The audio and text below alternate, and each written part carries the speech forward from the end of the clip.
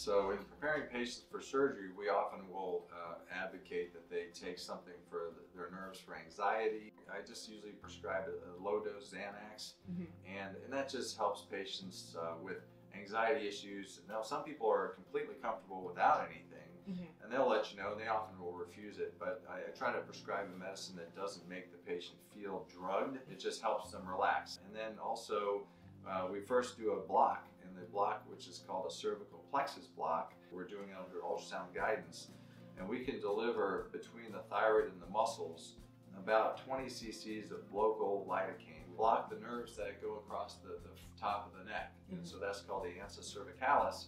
And you can see it all under direct vision under ultrasound and really give a targeted block, and it works quite well. And it was when I was treating a lower thyroid nodule that was starting in the middle, and then realized that patient was not comfortable, and so it was only when I blocked it higher up in the neck that the patient got considerable relief with just only 2 cc's more lidocaine. So now I start at the very top of the thyroid, blocking the upper aspects, which is the upper branch of the ansa cervicalis, and then working downwards if necessary.